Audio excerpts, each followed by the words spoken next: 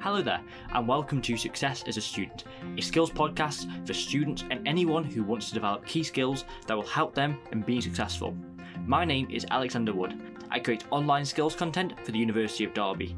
Outside of work, I am a trustee, a chairperson of a youth group, and the University of Derby Graduate of the Year. In this series, we focus on how you can develop skills that will help you to succeed in your university study, your career, and in your personal development, all by interviewing experienced University of Derby staff and successful students. In today's episode, we interview Katie Harrod about how she found her feet at university after her foundation year. We'll be discussing how you can get the most out of your first few weeks at university, how to deal with your reading lists, and how peer support can help you settle in at university. This episode will be really useful for anyone who's either just starting university or is about to start university in the next couple of weeks. Okay, so hello Katie, and welcome to the Success as a Student podcast. Today we're going to be talking all about how you found your feet at university, and also a little bit about how I found my feet as well. So before we get into the podcast, would you like to introduce yourself, what you did just before starting university, and your journey when you started and what you're studying? Okay, so I'm Katie, and I've just finished my foundation year, and that was in law. A bit about my background. I left college at 17. I did my AS levels, but then I wanted to work. I had a 2-year-old at the time, and I just wanted to be a nurse, so I thought I'd go and get some real life experience. Then lockdown hit, and I'd always sort of thought about going to university because something was always not quite right. No matter what job I had, I felt kind of like restricted. I wanted to do more for the people that I was helping. So during the lockdown, I had a bit of time off work, and I thought, you know what, maybe this is my time to go to university. And yeah, I did. My partner said that he'd support me, and here I am. Here you are, and you finished the foundation year of your law course. So first of all, how was starting that course, having had such a break from your academic study at A levels beforehand? It was quite daunting. I had no idea what was sort of going on. I was just trying to attend the lectures and try and read up about anything. So, you know, you have all these course resources on Blackboard. So it was whereas now I know that I probably don't need to read certain things or whatever. I was reading everything to try and get to grips with what was going on. And you just sort of feel like you're trying to get a hold of and know everything that you possibly can, but you're just not. You're just not getting it. And but I mean, it went really quickly the first term. But it was really nice as well, because I felt like I finally belonged somewhere, and it really helped me to gain confidence because I was enjoying what I was doing. I think it was the first time that I'd done something totally for me, and it just felt really nice. I think as well, I do remember one of the lectures for study skills, and it was an in-person one. I remember them doing a Padlet. I think it was about what people are concerned about for the year ahead. For anybody who doesn't know what a Padlet is, it's just like a server where you can type in and people can just put what they think. It was an anonymous one, but quite a lot of people said that they were nervous or anxious about meeting new people, which was quite comforting to see how in common it was. And people were worried about people not liking them. For me, I previously have had mental illness, and I still do, but I've learned to cope with it. But I used to have quite bad anxiety. But over the years, I've sort of worked against that. Well, not against, maybe with. to sort of combat that, I mean, instead of fearing a situation, I now challenge myself. So, for instance, with this podcast, I mean, it's quite nerve-wracking to put yourself in a new situation. Okay. And I think everybody feels like that. But the point is, you need to challenge yourself and you need to say, I can do this. And you need to put yourself out there and get involved.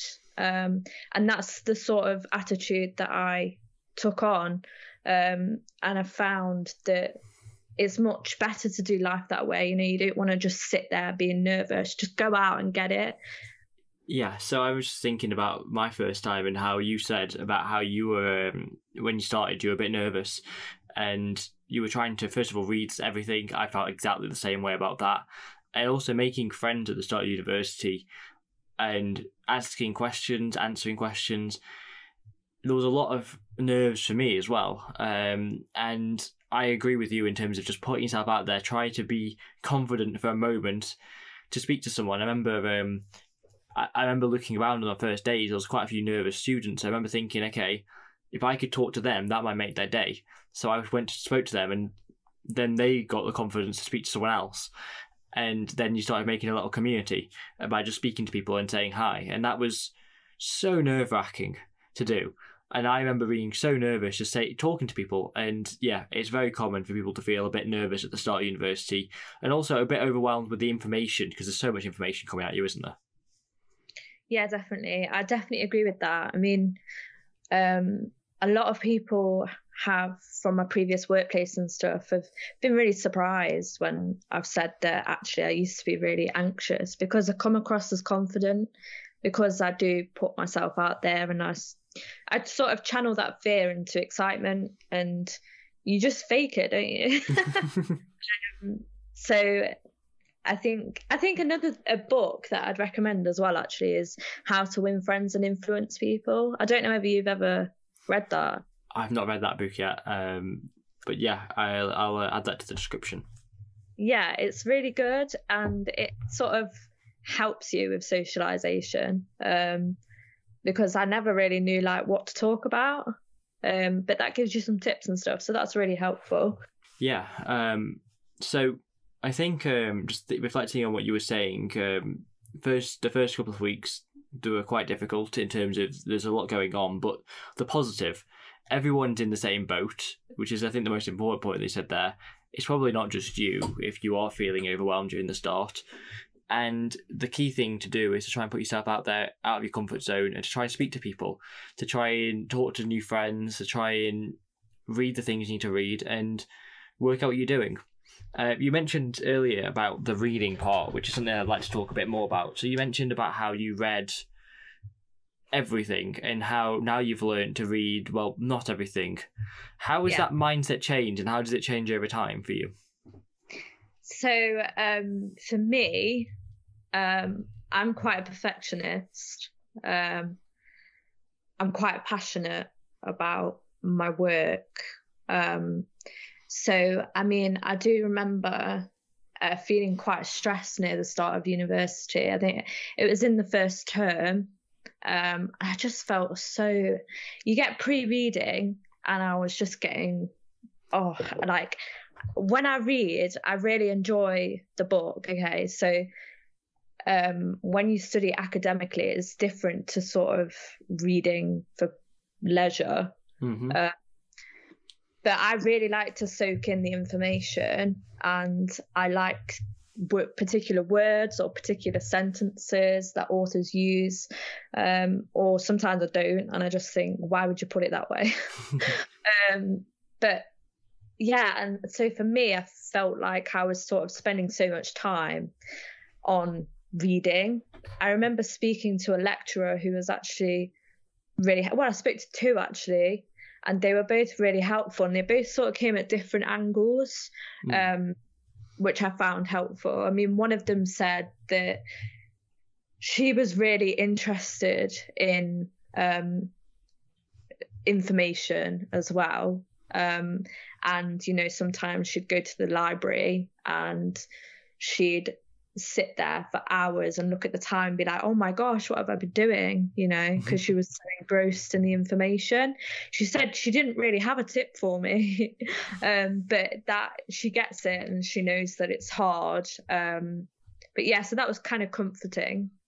And then my other lecturers told me a little anecdote about perfectionism. So he said that the thing about a perfectionist is, so you get a perfectionist and you get a different person, okay? They're both given the same exam questions. So you've got A, B, and C. The perfectionist does A, B, perfect, okay, but they miss out the marks for question C. The next person attempts them all and sort of does like a middle way job of it that gets more marks because they've attempted all of the questions. And I felt that actually really helped. With reading, it's like you might spend ages reading, but you're never going to remember all of what you've read. And that's what I tell myself. And it's like, if you see a sentence, you're like, what does that mean? I don't know what that means. And sometimes you'll find yourself going over and over again. And it's like, does this even matter? Because you're not going to remember that sentence. You're just going to remember like an overview of it. It depends what you're reading for as well. So you kind of want to think, what am I doing this for? So if you're doing it for a lecture, I mean, I've studied a text so hard before that I've gone to the lecture and I'd be like, why am I here? Because I know it. And you don't want to do that. You want to sort of either scan read it or get what you need from it, get an overview so that it can complement your lecture, and it can enhance that what you've learned rather than you learning it all beforehand. I totally agree with that, actually, which is I felt the exact same way when I was doing full-on reading in my first year. And I think what I learned was that you don't always have to do all the reading, just like what you're saying. It's about prioritization is what I learned. So I do still do reading, but I try to work out if it's relevant and if it's needed. And a lot of the time, especially when I started getting busier, and this is an admission on my part, but in my third year, the only things I would properly read for were things that fell into one of two categories. Either A, something that come up in class that I did not understand, I would read more about it, or B, something that was related to an assignment. And they were the only things I would read. If I understood it in class, that was okay, and I'd research it more if I needed it for an assignment, but if I didn't, I don't need to be a perfectionist about this, and I could read about it when I needed it, rather than reading about it and then never needing to use that information, and then it just diluting the other information that I've read and reducing that time for it.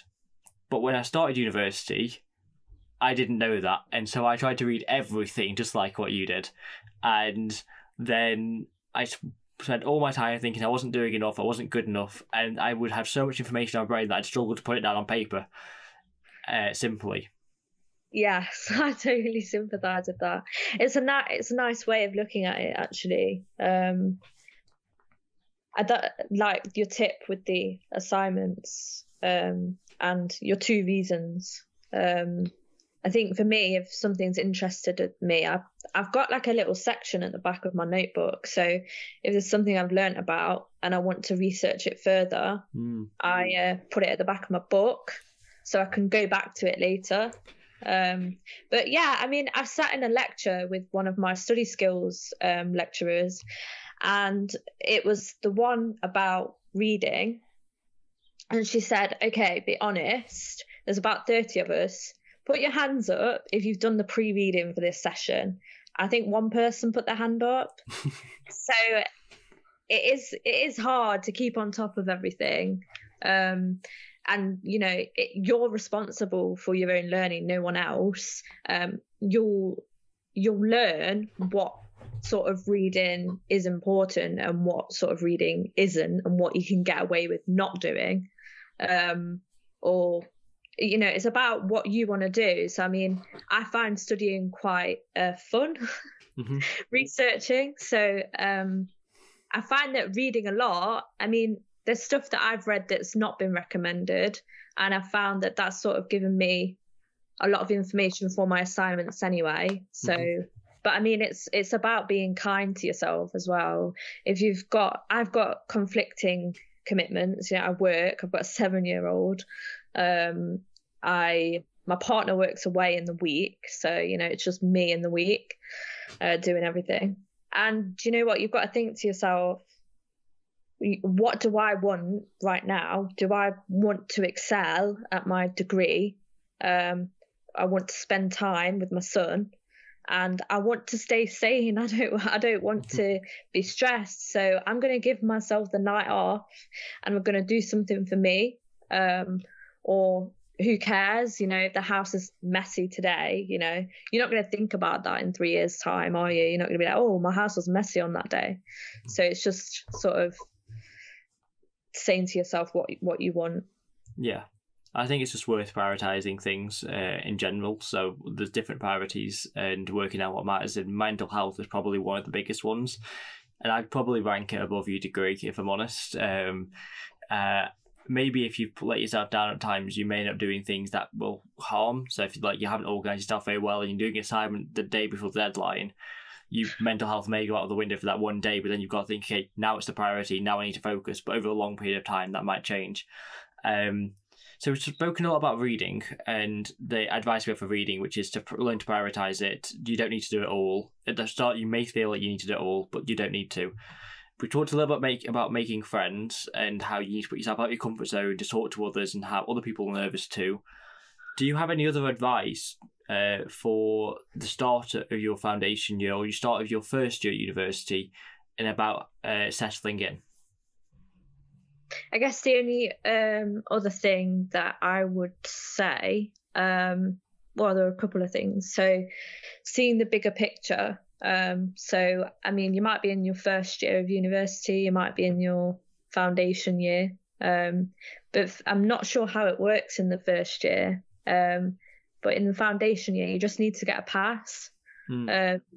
So I just told myself, as long as I get a pass, that's fine. So I'm going to be a bit creative. I'm going to explore sort of what I can get away with, or whether lecturers appreciate, the creative aspect of an assignment, and just sort of see what marks you get for what.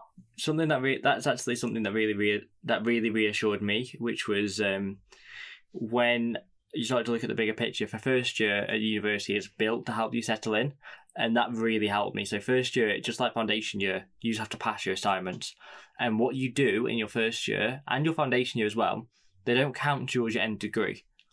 They don't count for any percentages. So if you get 90%, it doesn't count. But if you also get 40%, that doesn't count. So what counts is that you pass, and that's it. Everything else goes out the windows, and it gives you that time to grow, that time to experiment, that time to settle down, and that's really nice. I remember when I was in my first year, I thought about it, and I got pretty decent grades. I was aiming to get a 2-1, and I got just over a 2-1 on average. But internally, I was like, this is progress towards my 2-1 that I've been making. That's really good. But then those grades were my lowest grades, because in the second year I built on that, and my third year I built on that even more. And that's what university is all about, is building. And your first year is designed to help you settle in, and that's really, really reassuring and helpful, knowing it doesn't count and you have that chance to learn, adapt, reflect before it does count. Yeah, definitely. Would you say that your marks do improve, even if they're high then as you go through? Well, it depends what marks you're getting, I guess. It will be different for everyone, but overall, I think the trend for students is they do tend to go up. For me, they definitely went up. Even when I was doing extracurricular activities, they went up. But the first year, like I say, it's a year for reflection. It's not a year where you need to get the 100% in every exam or 70% or so on. It's the year to learn, get your feet, and be ready to go at it and do very well in your second year, and then do even better in your third year. Yeah, definitely. I think another thing that I would say as well is, and just sort of getting involved, it's not all about your grades, it's about becoming you and finding out what you want, and just getting involved.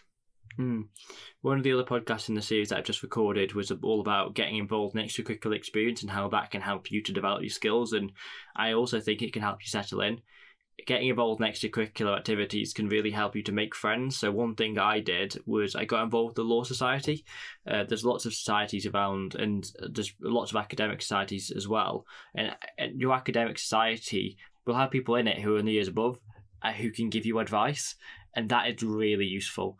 I got to ask my the students in the second year when I was in my first year about the lecturers and the assessments and what their regrets were, what their reflections were. And then I could learn from their experience, and that was really, really nice. And I thought it was really useful. And that's one of the things that getting involved in extracurricular activities can do, is help build those connections who can help mentor you almost without mentoring you, and guide you, and support you. And also give you some really good advice. Yeah, definitely. I did join the debate society this year, and that for me was really it's like-minded people. I got involved in one of the debates. I mean, I've not been very active on it like this term, but that really helped me through my first term, and it was kind of nice to meet new people, even if it was virtually. I think it's quite difficult as well because I'm not much of I like face-to-face contact. I'm not much of a texter or anything like that. So I'm quite looking forward to getting involved face-to-face and meeting people if it does happen in September. But yeah, it's nice to know that there's sort of societies where you can meet those like-minded people. I mean, with Debate Society, it was nice because people were just talking about debates, basically, which is like what I like. And it was nice to know that I had things in common with people. Good. So extracurricular activities and getting involved can be really useful, and there's some great support that can be accessed through them. But was there any other support available at the university that really helped you to find your bearings when you started? I think lecturers, they were really helpful. I think it helped sort of getting to know people that were in the same boat as you and talking. I mean, everyone was really friendly, and people usually make WhatsApp groups and things like that. So, and the lecturers encourage it, to be honest. So you will not be just sort of left on your own. I think everyone is just as nervous. So, and there'll be people that are more confident maybe, that will sort of, I don't know, I kind of feel like some people will just take you under their wing, won't they, and just make sure that you feel included. But it's also on you to go and make sure you're under that wing. Yeah. And if you feel that you're quite confident, you can always try and take people under your wing as well. It's just about, I think, making allies. That's what I always thought. It's making friends in your course, and also making people who you can talk to if there's no one else around, and making allies in your modules who you could just brainstorm ideas with or work with on group projects and so on. That's what I always liked, making lots of friends and contacts and people who are just being nice to people at the start. I thought it was really good. I think in terms of getting your bearings, I think no matter what new situation it is, whether it's a new job, university, or whatever, you're going to feel lost for a while. You've just got to accept that. Learning is a messy process, but that's okay, because you can look back and you can be like, wow, look how much I've improved, or this is what I want to do next year to improve my work. Learning is constantly happening, and when you're really new to something, it's so easy to feel like, what am I doing? But in 6 months' time, you're going to look back and be like, I know what I'm doing now. Yeah, definitely. 100% agree. You probably aren't going to be, you probably might be slightly lost at the start, but that's part of the process. Accept that, think about what you can do, and it's not just you. You can make friends, You can use lots of ways of getting your bearings, such as go and get involved in extracurricular activities like we talked about. You can access the support at the university as well, and speak to your lecturers about what that is. And yeah, there's lots of different ways that you can help get your bearings. One way that helped me to get my bearings, I don't know if you've ever heard of this, it's something called the Peer Assisted Learning Scheme. Did the Peer Assisted Learning Scheme ever help you? So our PAL, as they are called, was really nice. She did videos on all sorts of things. I watched her referencing video on how to do Oscola referencing. That was helpful. She was always sort of doing these little groups that you join and things. So, I mean, as much as you get involved, they can be really useful. I think it's just about sort of learning what works for you, because for me, it's going and being on my own and reading about it or researching it. Whereas some people prefer attending sessions and things. I mean, I've attended library sessions for referencing as well, and they're really useful. But thank you. You just need to find what works for you and how you learn best, and what's going to help support you as well. But yeah, I've always been one to take comfort in my own sort of learning, and yeah.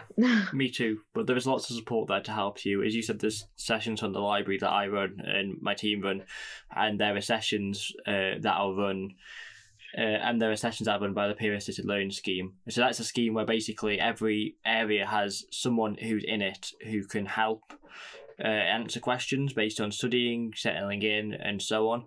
It's an amazing scheme. We piloted it when I started. But yeah, peer assisted learning was really helpful. Asking your peers about questions, especially the ones in the high years, really essential to do. I think it was nice to know that there was someone that I could go to if I needed some help or some advice, because she was in year 2, I believe. It was nice to know that if I was getting stuck on a piece of work or I needed advice on how to, I don't know, speed read or anything like that, I could go to her. So I think that was nice. Yeah, I agree. It's nice having someone there to ask for help. So we talked about all the support that's available. There's lots of it around. Have a look, have an explore, and there'll be some in the description of this podcast as well. But I've got one more question to ask you, Katie, before we get on to the final question, which is general advice. But what advice would you give to your former self when you started university? I think one of the main points would be don't stress, because you're going to get used to it and you're going to really grow as a person as well as an academic student. I think one of the other main points would be to forget everything else, just look at the assessment briefs and just look at what they're saying and because ultimately that's what you're aiming for at the end of the term. That's what you're going to be marked on. So I would just have a look at that, and then sort of, I think for me it's better to pace yourself rather than do it all in one, because the more you work on a piece, the more drafts you do and things like that, then if you're looking at it with fresh eyes, it's better to do it that way rather than, oh my gosh, I've got one day to do this. So, I mean, it's easier said than done, especially when you're just starting university, because I mean, I might have looked at that assessment brief and been like, I actually don't know what this is on about. I don't know how to start. I mean, just look at it like a project, really, and just get creative with it, even if you don't know what it's on about. I found it really useful. There was a lecturer that set us little workshop tasks, and if you do them and you do the little tasks, it makes your job so much easier in the long run, because the reason they're setting that is to get your juices flowing, and because they know what you need to learn. So if you do that and you come round to your assignments, you're going to have information that you can use anyway. Yeah, I agree. So the assignment brief is just anyone who's confused about what one of those is this basically for every assessment that you have, there's instructions about what is expected from you, what the question is, and lots of information that will help you in understanding what is expected of you and what you need to do.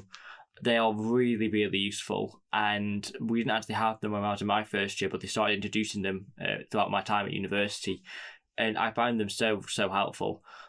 We have a lot of videos on the YouTube channel that will be linked in the description of the video podcast on the DerbyUni YouTube channel that you can access to help you understand the assignment brief. But basically what I'd recommend doing is, if there's any words that you don't know, if you look at it at the start, that's great, because you can learn and you can look them up on the internet. You could ask a lecturer, what does that word mean? What's expected of me with this? And you can develop. And there'll be lots of support available online as well for working out what those words are and what's expected of you if you are unsure. But do use that assignment brief. I think that's really good advice. So, Alex, what advice would you give to your former self starting university? So mine would actually be based on my own reflections. I've got two pieces of advice that I'd give to myself. One is to ask the stupid questions and to make sure I have the courage to do that.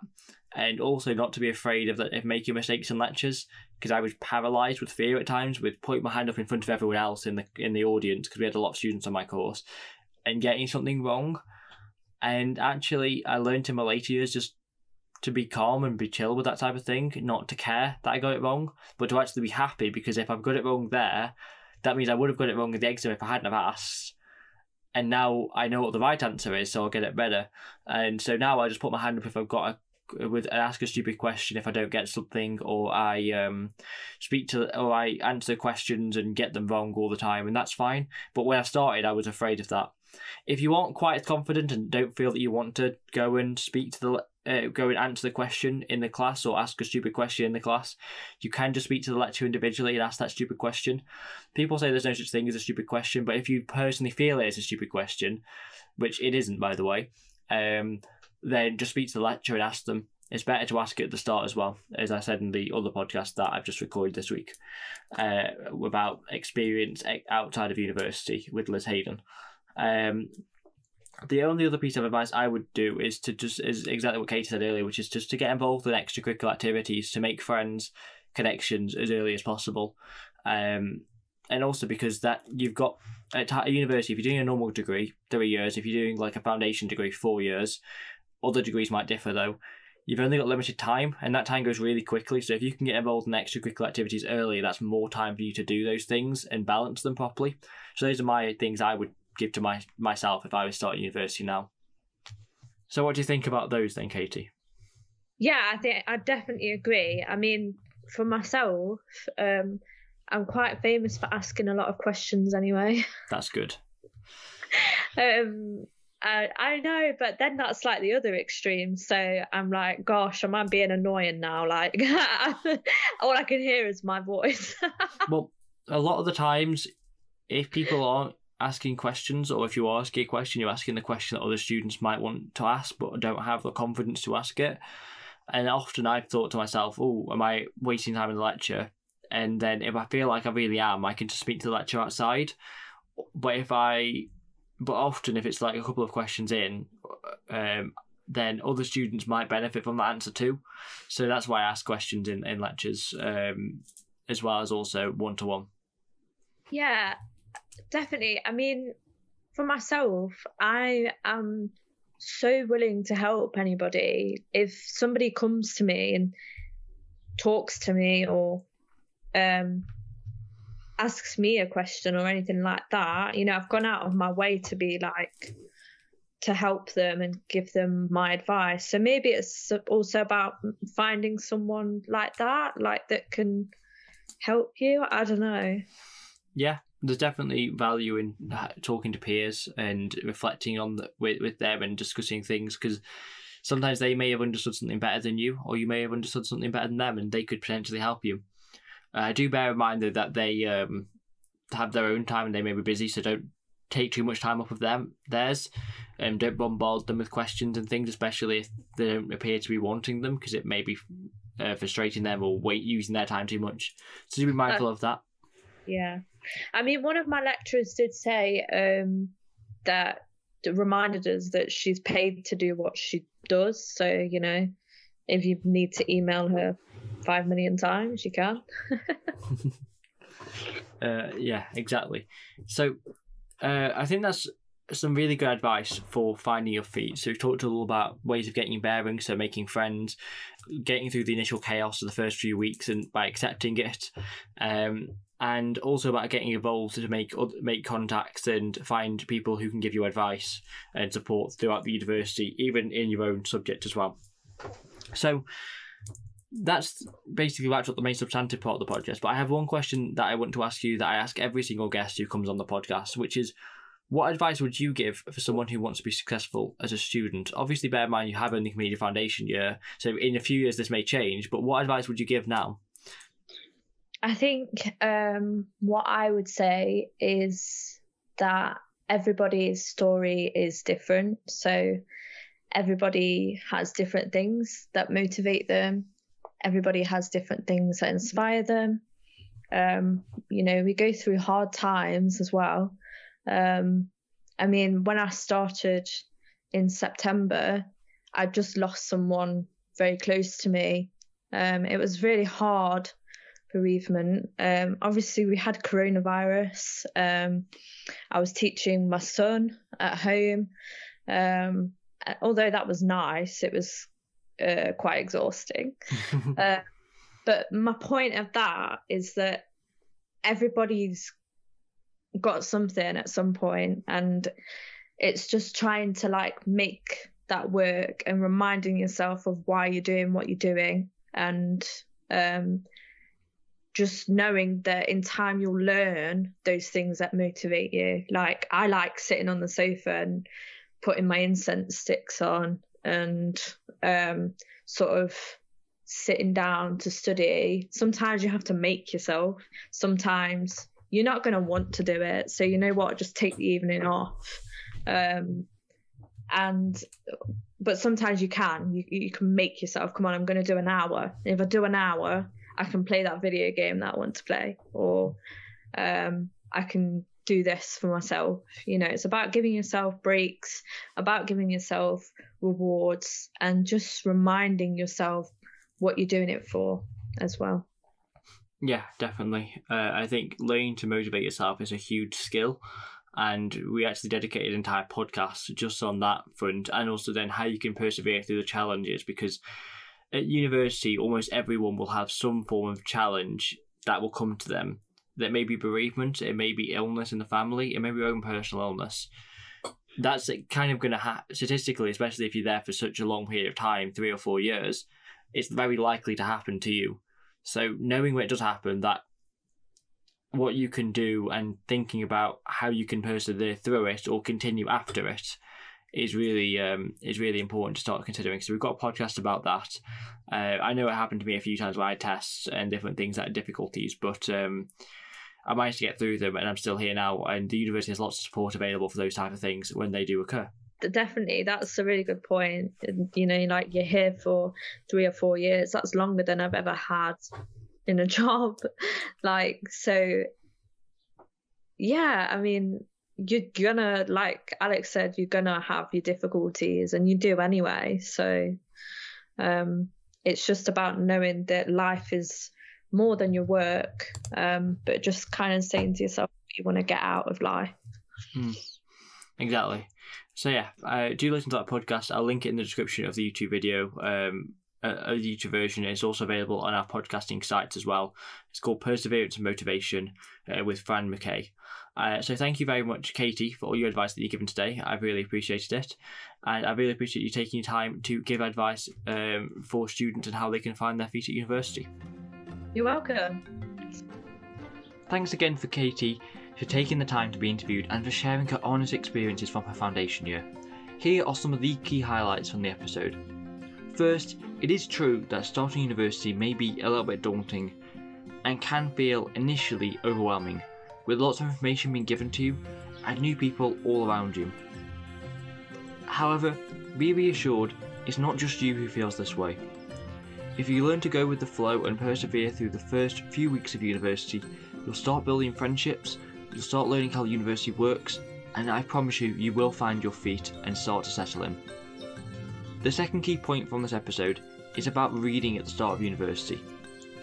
It is useful to read as much as you can, as is recommended from your reading list, but don't beat yourself up if you can't do it all, especially in the first few weeks when you aren't used to reading.